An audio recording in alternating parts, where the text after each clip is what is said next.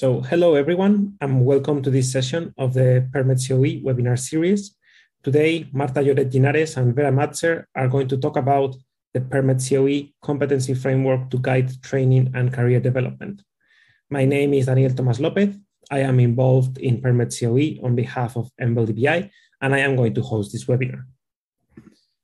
Before starting, I would like to make you aware that this webinar is being recorded, including the questions and answer section, and that the recording will be disseminated afterwards.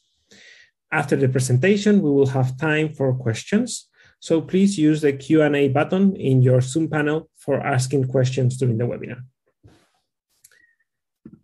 PerMedCoE is the HPC Exascale Center of Excellence for Personalized Medicine in Europe. PerMedCoE focuses on simulation of cellular mechanistic models, which are essential to translate the omics data into medical actions. The performance of cell simulation software is nowadays not enough to address problems such as tumor evolution or finding personalized treatment for patients.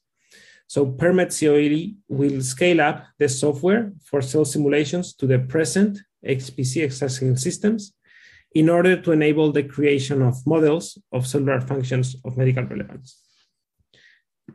So the project is going to achieve this goal through a series of objectives. First, it will optimize selected cell-level simulation software to run in pre-exascale platforms. Second, PerMedCoE is developing a series of use cases that will showcase the application of PerMedCoE products in different fields of clinical interest, such as drug synergies for cancer treatments or performing multi-scale modeling of COVID-19 virus and patient's tissue. Additionally, PerMedCoE also has as objectives integrating the PerMedCoE communities into the European HPC exascale ecosystem and developing a sustainability plan. Finally, all these objectives are related to a fifth one, the training of biomedical professionals, a program that trains professionals in the use of PerMedCoE software, professionals that will understand and embrace the use cases, that become part of the PerMed community, and that by adopting PerMedCoE products will contribute to its sustainability. Today, we are going to learn more about how the PerMedCoE training program has been created. Let me now introduce our speakers, Dr. Vera Matzer and Dr. Marta Lloret Linares. Vera is a coordinator at the EBI. She leads a sub-team that contributes to the training and dissemination activities of EU-funded projects. To assess the training needs of the different research communities, she coordinates the development of competency frameworks and training programs. In addition, she graduated from the RI-trained Embry Executive Masters in Management of Research Infrastructures in 2020.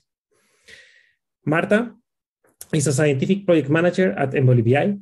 She leads the training activities of Horizon 2020 grants by Excel and PerMedCoE, which run competency-based training programs. Marta is a product owner of the EBI Competency Hub, a repository of competency frameworks that define the abilities required by professionals in a specific field and relate them to training resources and career profiles. So Marta, Vera, the floor is yours.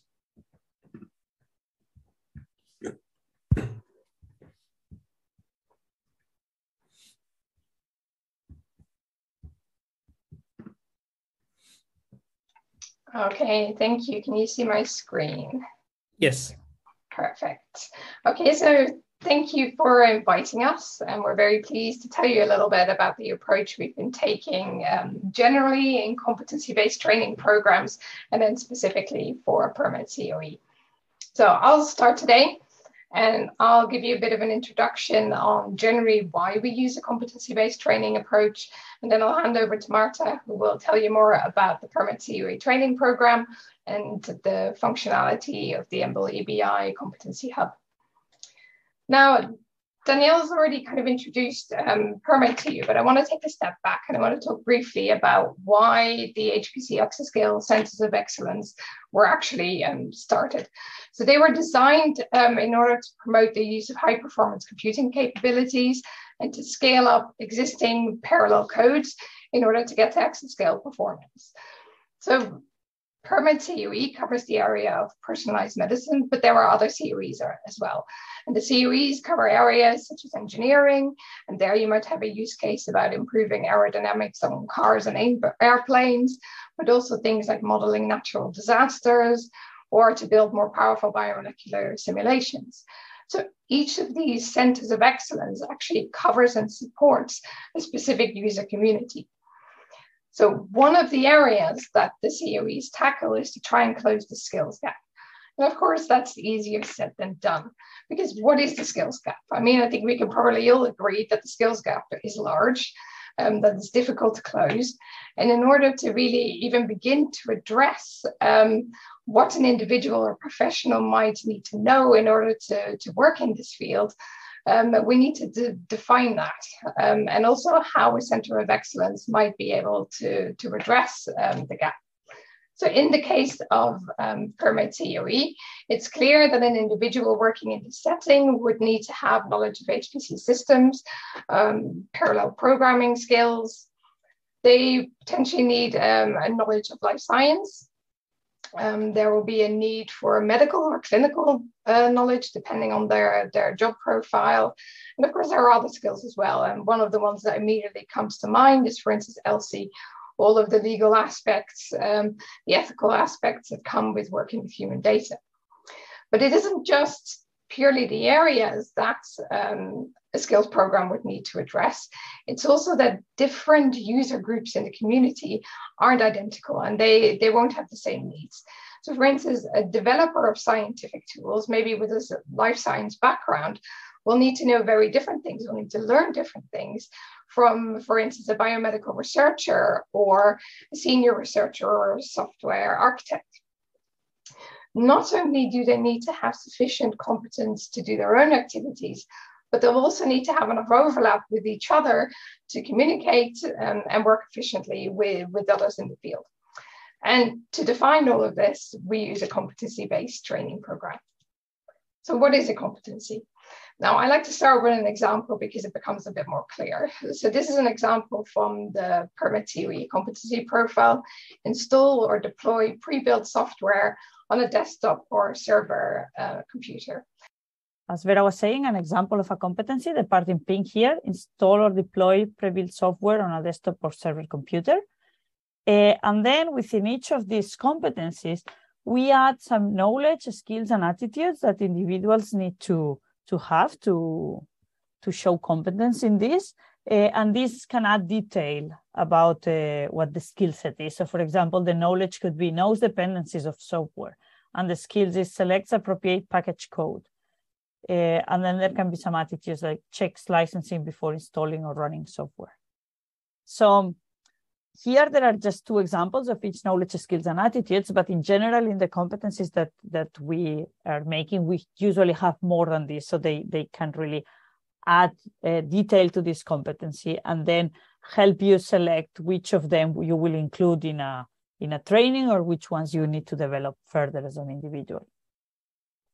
So in this slide, we have a more formal definition of the competencies. So a competency is an observable ability of any professional integrating multiple components such as knowledge, skills, and attitudes, which is the ones that we had in the previous slide.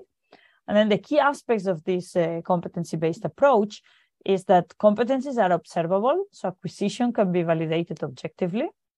And then you can show the evidence, have the evidence of this competency collected in a competency portfolio. So then they can be shared currency that are applicable to different types of learning and at all career stages. So you can always show this evidence of that you acquire this competency of installing software or of using Linux skills or having some more scientific knowledge, such as life sciences knowledge. So when we are talking about the competency profile of PerMed, we have the competencies that are here at the middle level, and this is what is quite usable as a shared currency and so. But then we group them in several domains, which will be above the competency. Just to have an idea, for example, we have computing competencies and we have computational personalized medicine competencies that are more on the science, life sciences part of the PerMedCoE knowledge base, let's say. And then, as we showed you before, we increase the level of detail of each competency by defining some knowledge, skills, and attitudes that are where we can really define, if we are designing a training program, as we're going to do, we can define which specific skills or knowledge we need to make people develop in this training. So the competencies can be used for many different things. And here there are some examples of this. So you can use them for course development. That is what we have done when designing the training program for PerMed. So the competencies can guide you on what content to include in specific courses and at which level to pitch it, because it's going to depend on which competencies you want to achieve, and also what is the level at which your audience is. And then you can also write learning outcomes depending on the competencies, so they can guide you to do that. And in fact, sometimes you are going to use the learning outcomes as the way to present the competencies to the participants in the course. So they are not going to see the competencies per se, but the learning outcomes are defined based on the competencies. And that's how this information arrives to your audience in the course. Then they can also serve for strategic planning in an organization or a consortium such as PerMed. So are you covering the priority areas or target groups? So if you build these competencies, you can define which are your priority areas, and then you can see if that aligns with all the competencies that you have, and which are the ones for a target group or another that you will see we are developing even further with career profiles. And they can also help you with consensus building. So by working on building the competency framework, you talk within the organization with the other people, and then you can align your ideas about what the most relevant competencies for your community are. And that also makes that everybody's on the same page, let's say. And it can show an overview to your stakeholders so that it's very clear what the competencies you're working with are. They can also serve for career development. So it can be for continued professional development. So they can guide you through which competencies you want to develop further in your career development.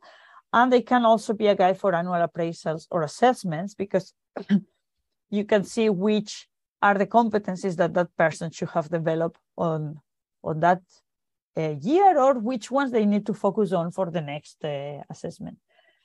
And of course, they can be used in staff hiring, as defining the competencies helps you see where there are gaps and which competencies will your team need for a new hire. And of course, whether there is sufficient overlap between the competencies needed and the ones in the team and the ones that a new hire will bring.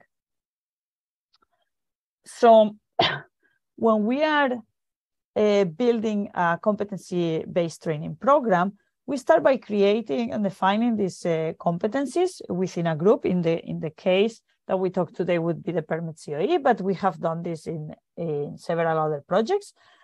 And then we take the existing training resources that are mostly online, but it could also be a face-to-face course, and we collect them and see how they match to the competencies. So basically we check which competencies can we achieve with the training resources that already exist. And therefore we will find the gaps where there are some of these competencies for which very few training resources exist, or no training resources exist. And then of course, those could be the higher priorities for our training program, because for the ones that already exist, we can always tell people, oh, you could use this training resource to develop this specific competency. And then another way to enrich a competency profile is to use user profiles, so to understand your audience and see which competencies they need to develop, where their gaps are. And for this, you can do some high-level user profiles, which would be these ones we have here: entry-level user, as a specialist user. So for example, this one says, hi, I'm Mark, and I'm a discovery biologist who wants to find potential interaction partners for a new target. I haven't used modeling software at all. So, this one would need really all the training for entry-level users. So then from these high-level users, entry-level specialist user or system administration applications, we can further develop some more detailed career profiles that I'll show you later, which ones we did for PerMed and how we did them. But then again, that helps us for strategic planning or defining our target audience, and they are always mapped to the competencies, so we can see there where are the gaps, and we have different levels of these competencies. But again, I'll show you that later. And from there, we can also create learning pathways. So if there is any specific challenge that one of these career profiles has, one of these personas has a specific challenge, we can create a specific learning pathway for them to address that topic that they have. And again, I'll show you some examples of this later. Shall I take over again from here for the last 2 slides? Yeah. So one of the things that you have to consider working with competency frameworks is they evolve over time. So once you've created your initial framework, you aren't really done yet. Some of the reasons we found in the past that competency profiles evolve is, for instance, the field or the research area changes. So in our case, often these profiles are linked to particular projects. They might go into a new funding stream, or you might have new collaborators joining, or users give you feedback, and actually it means that you want to tweak particular areas of the profile. The other thing is that really using the profile means it highlights the areas that are the most important. It often highlights ways that you can simplify the profile, and it highlights where there are any gaps. So what that means is you're not really using one profile all the time. You will be creating different versions. Some of the things that we've seen in the past that happen is, for instance, we deprecate competencies, we dissolve them so that we can actually make them more specific. Sometimes we merge them together. What we have found in the past as well is the number of KSAs isn't always the same, and we'd like to bring a bit of consistency into that. And sometimes we remove things that feel like they're duplicating. All of these kind of operations that happen over time, there are definite similarities to what you might see in ontology terms or controlled vocabularies. Next one slide, please.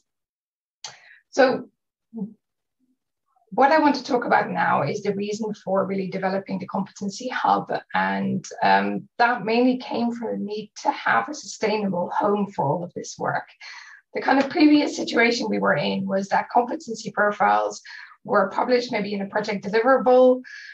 They were sitting around in spreadsheets or PDF documents. Maybe you uploaded them to a website, but there wasn't really a friendly way to view them for the end user. It was often unclear who the owner of a competency profile was, especially maybe after the project is finished. Not clear whether this is a profile that's still actively being maintained or whether this was created years and years ago. And relatively, there was no one place to get a broad set of competency profiles. And I've already talked about the different versions. And if you have them, for instance, in a PDF on this place, then maybe that was version 1, where somewhere else there's actually a newer version kicking around. So that was some of the situation we were facing. The other thing that drove us towards building the Competency Hub was that there wasn't really a suitable place for us to display the competency profile but maintain the mapping to the relevant training resources, because we realized quite early on that actually by doing that type of mapping, we were sitting on a really valuable data set that we wanted to expose to our user community to allow others to find find useful training resources. Next slide, please. So that really was why we started building the Competency Hub, and lots of people have built on this in the past. We started a small kind of beta trial, and over time it's developed into the Competency Hub that Marta will show you. So at this point, what I will do is hand over to Marta, and she will not only show you the current functionality of the Competency Hub, but also how it helps us provide training in the context of PerMedCoE. Yeah, so as Vera said, the MBLE Competency Hub was created to have this home for competency frameworks and to make them accessible for all the community. So it helps supporting competency-based training and professional development. So anyone can go there, access the hub and all the information that it contains. And what you can do on it is to explore the competency frameworks, and then you can use them for any of the things we talked about earlier, or for some other things that you find they can be useful for. Then you can find these training resources that we have associated to competency frameworks. And for the ones where we have created also career profiles, you can explore them and you can build your own profile. So you can assess yourself against those competencies, and you can compare the profiles that are there. You can compare one profile against another one. And this can serve you to plan the next steps. So it can help you deciding what you would like to train on next, which competencies to develop further, or also where you want to take your career. It's like if you would like to become more like one of the other career profiles that is there. And I'm going to show you all this on the site itself in a moment. But before that, let me tell you a bit about what we have been doing in PerMedCoE to develop a competency-based training program.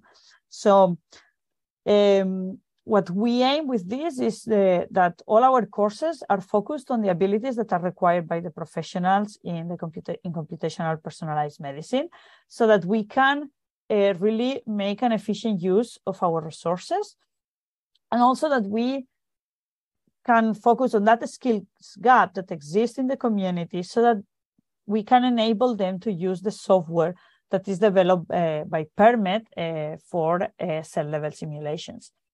So the process that we followed to make this competency-based training program was to start by creating a competency profile, so defining all those competencies that are required by the people in the field. And to define those, we started with some other related competency profiles, like the ISCB and the BioExcel ones. And from that base, we also received input from all the partners in PerMedCoE to align what our ideas of the required competencies in the community were. And then once we had that list, we took existing training resources. And as I was explaining you before, we mapped them to the competencies. So we have these PerMedCoE competencies, we take the training resources, and we see which of them can help you develop one of those competencies. So we can make a gap analysis and see for which competencies there are fewer training resources, and that is where our training program will focus our efforts. And this will mainly be in the use of modeling software and the use of HPC systems. And all the information that was developed during this process of creating the competencies and adding the training resources to it is in the Competency Hub now. So it's available to everyone, so everyone can access it and can use it. The competency profile of PerMedCoE contains 19 competencies in total, and 7 of them are domain specific for computational personalized medicine, and then 7 of them are computing, related to a computing domain, and 5 are in a parallel computing domain. And those two, the computing and the parallel computing domain, have been developed jointly with BioExcel, because BioExcel is another HPC center of excellence that works on biomolecular simulations. So there are quite a lot of parallelisms between the two center of excellence, and we thought that it was good that they share the same computing and parallel computing competencies. And all of them have knowledge, skills, and attitudes to have more detail in them. Here you can see some of the domain-specific ones, such as apply expertise in medical or life sciences, or handle data from end to end following best practice. And this, as I told you, it's all in the Competency Hub. And what I'm going to do now is to take you there and show you with a demo from the site what we have from the PerMedCoE competency profile. So So this is the Competency Hub landing page, where you can see all the different students and professionals for which we have competency frameworks. So we have this one, for example, is for students and professionals in computational biology. We have also some for research infrastructure scientists and managers, and some others for professionals working with clinical human data. But here I'm telling you about the PerMedCoE one. So we are gonna visit these professionals in computational personalized medicine one. And when we go in there, we can see these different tabs with all the information that is available. So we have the competencies, the training resources, career profiles. Then we also have a tab where you can export all the data that is available in the competency framework. So if we go here to the competencies, you'll see what I just showed you in the previous slide. We have all the PerMedCoE competencies, the 19 of them, divided in 3 domains: computational personalized medicine, computing, and parallel computing. If I then click on one of them, we have here operate effectively within a Linux environment, for example, you can see all the detail of knowledge, skill, and attitudes that we have inside the competency. And you can also click on this view training resources mapped to this competency, and you will see these training resources that have been added to the Competency Hub in relation to this competency. If we now go back, we can also see in the training resources page, we have all the training resources listed here with the competencies they are associated to listed next to them. And we have also career profiles, as we told you earlier. This can help us define our target audience and see where they have skills gap. And when you have them, these are the 8 that have been created for PerMedCoE until now. And if we visit one of them, you will see how this works. So this is a reference persona. So it's not some real person. It's just, it has been created with the ideas from different experts that have this role or that have had this role in the past.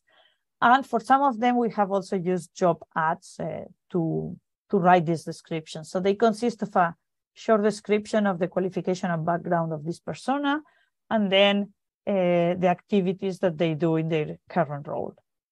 And below this description, you have the full list of PerMedCoE competencies and to which level they are applicable for this specific persona. So that can be awareness, working knowledge, or specialist knowledge. And then you can also see all the full detail of the competency if you open it. Once you are here, this is a molecular biology. So of course, for some of the parallel computing ones, they don't have that much knowledge. But once you are in one of these profiles, you can also compare with another one. So for example, this postdoc in molecular biology might have started doing some things in bioinformatics and might become interested in bioinformatics and consider that they want to follow a career in bioinformatics after this postdoc. So in that case, this person could go here to compare profile and check for the bioinformatician and have the comparison here. So you have the levels at which each of the two have in the different competencies. And the postdoc in molecular biology can check which competencies he needs to develop further to become a bioinformatician. And you can see some of these, the applying data and so, and then especially the computing ones will need to be developed further if he decides to become a bioinformatician. And therefore, by knowing this, this person can put the effort in developing these competencies and finding training that helps them develop these competencies. So one more thing that we can do with the career profiles in the Competency Hub is to create your own one. So you can create a profile here. And then you can write as much as you want in the description.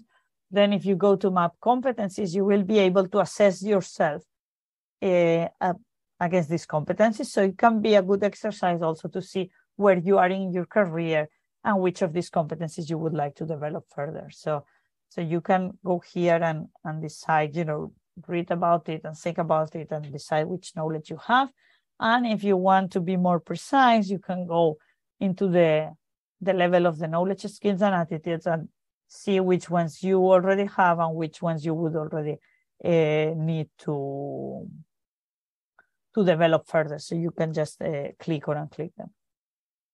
Once you save this, it will be saved in your browser. So if you go there, it will appear in the Competency Hub page.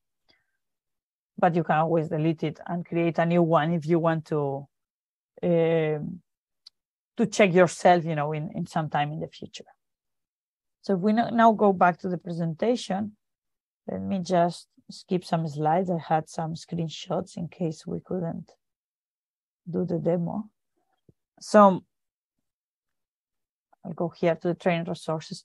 So I show you this page with the training resources that we have mapped to the PerMedCoE competencies, and they helped us define where the gaps were and which courses we wanted to develop in the PerMedCoE training program. But apart from that, we also want to help our community by putting some of these training resources depending on their most important needs. So, and this will be in the form of learning pathways, which are collections of training resources about a specific topic. This is an example of a learning pathways developed by BioExcel, which is using Jupyter Notebooks for biomolecular research.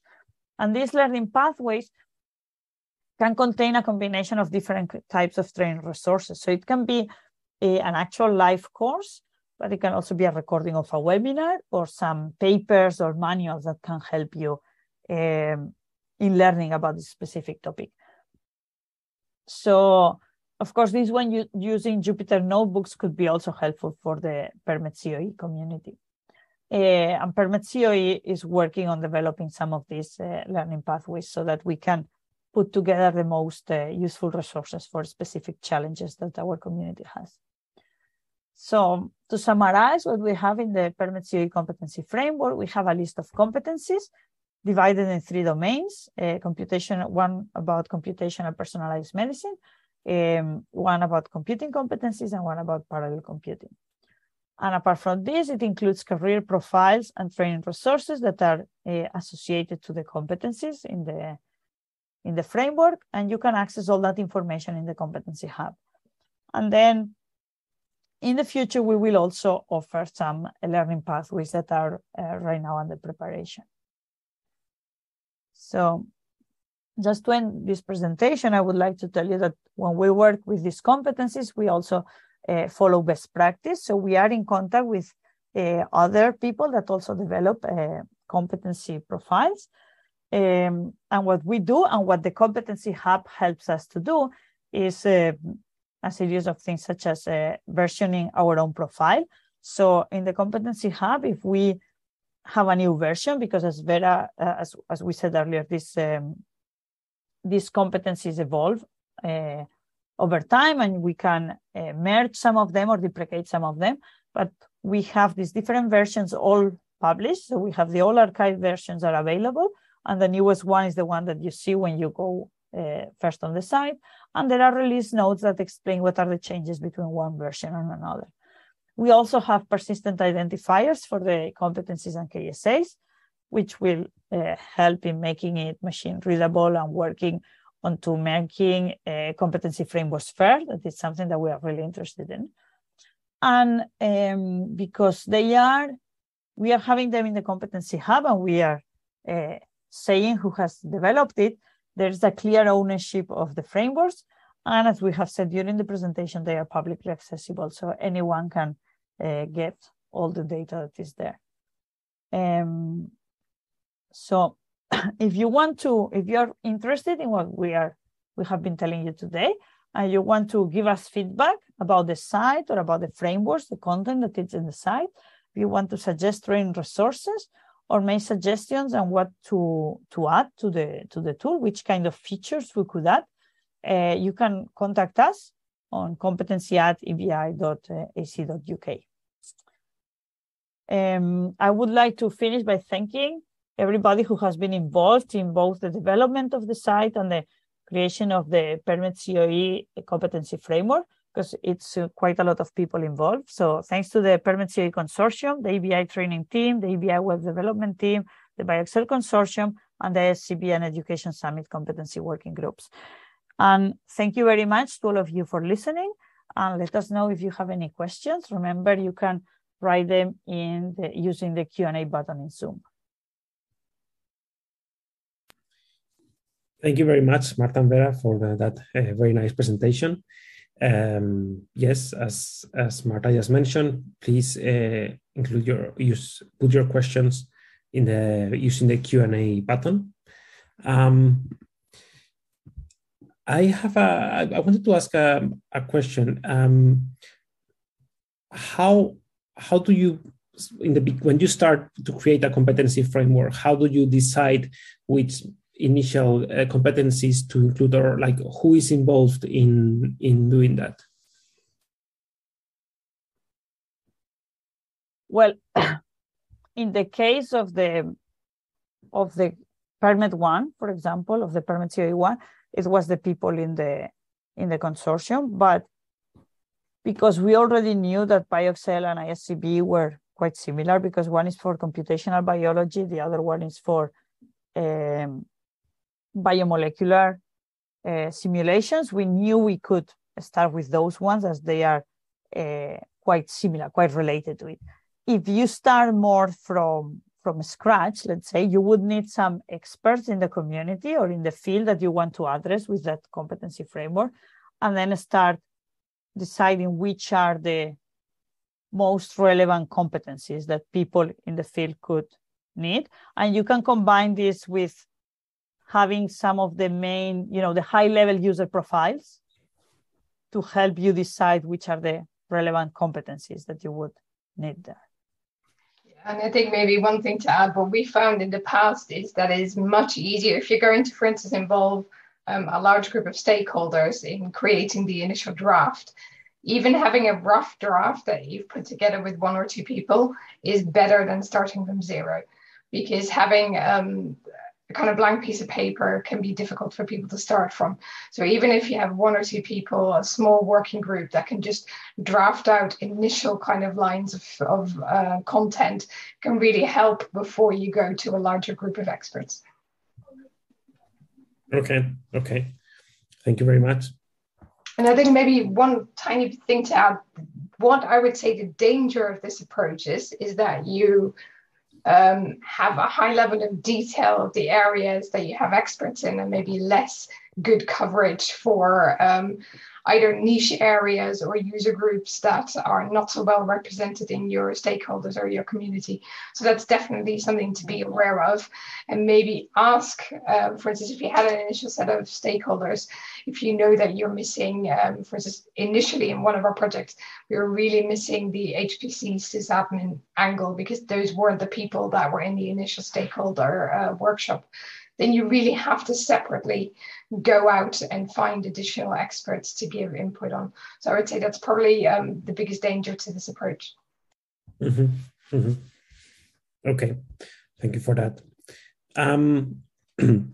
Well, just for all the audience, there was a question in the chat that was in the Q&A that was already answered.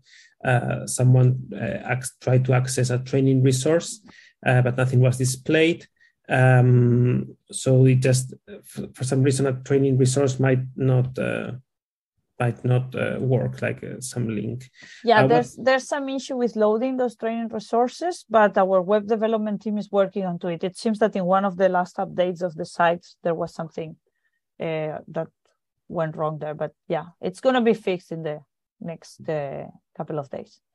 Yeah, because the Competency Hub, I mean, as you said, is a very alive platform where there are continually new features released and everything. So it might be that they are working on something particular at the moment.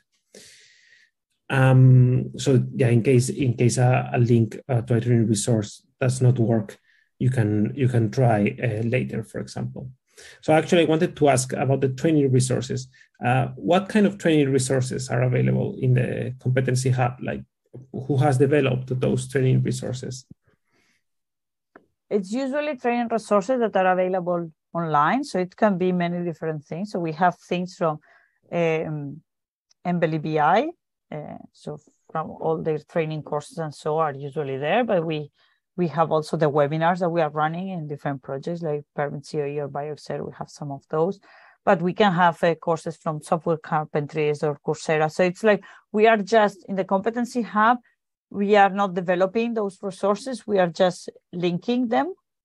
So they could be from other universities. They can also be, in some cases, there are manuals to HPC centers, or they can be some papers if we consider that it's relevant enough for the competencies that we are developing. Yeah, and for most of our projects, a good place to start is to ask partners where they get their own training resources, what kind of training they're involved in, and then we kind of add to that by searching for relevant resources. But people can also let us know if they've got training resources that they think are really relevant and they're not currently in the Competency Hub. I would say drop us an email to that email address that was on the previous slide, and then we can make sure that we make it available through the Hub. But as Marta said, it's not that the courses are directly hosted, it's just we're linking out to relevant training resources, which is why they're mostly online, because of course those are accessible and more relevant than a face-to-face course that might only happen once a year, for instance. Okay, thank you for the answers. Another question. Are the slide you showed in the end with best practices about creating competency profiles, are those best practices something that are available to others if they would like to start creating their own competency profile in their field? Are those best practices published somewhere, for example, if someone wants to find them? I think they are coherently published as a set.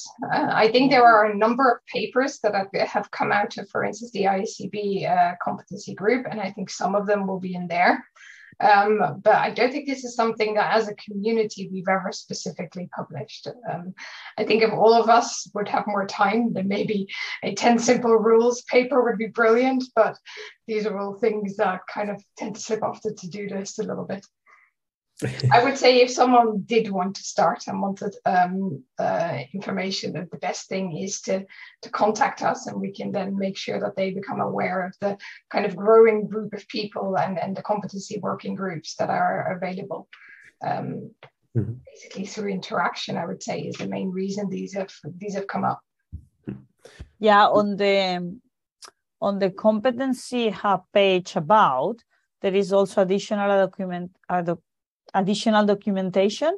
So there are also some guidelines that ISCB or BioExcel. So some of the groups have worked on, but it's not a coherent set, as Vera said, but there is some information that people can find there. And they also have this webinar now. Yes. Another question from the audience, are there any possibilities or measures to certify competencies? What could possible solutions be here? Are there quizzes or similar things planned? So, I mean, of course, there are some, let's say, bodies that work. So there are some engineering bodies, for example, that work through competencies, and then you might have in those ways to certify them. ISCB is working to certify some courses, like some degrees at universities in relation to their competency framework, but we have not plan to do like some official certification in the Competency Hub, but we do have some quizzes related to the learning pathways that we have. So in that sense, you can, where we have quizzes, you can see whether you have learned what the learning outcomes for those learning pathways were. Okay.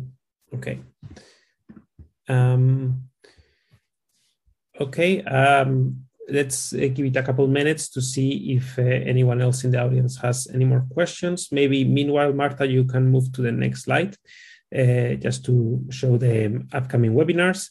You can already, in the PerMed website, you can visit the recordings from the previous webinars, and you can sign up for the upcoming sessions. So the next one will take place on the 21st of June, where we will show some of the use cases of PerMedCoE, how the project is progressing to create these mathematical models for personalized medicine. And then we will resume after summer in October, still the date to be confirmed, with a webinar about all those aspects of data protection and security when working with personal data in high performance computing. Okay, so I don't think we have any more questions. So with that, I would like to just thank very much Marta and Vera for the very nice presentation, and for everyone else to attend the webinar, and see you in the next PerMed webinars. Thank you all. Thank you. Thank you. Bye. Bye.